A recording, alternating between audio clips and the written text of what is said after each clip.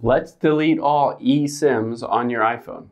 Now, if you have an eSIM or an electronic SIM card on your iPhone or multiple of them, I'm going to show you how to delete them.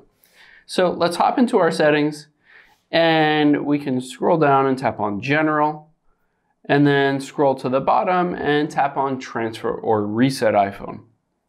On here, we'll tap Reset and you can see the option to delete all SIMs. I can tap on that and it will ask me for my password. I can enter in my phone password and it says these eSIMs will be deleted from your phone. Your cellular plan will not be canceled, but you have to contact your carrier for a new eSIM.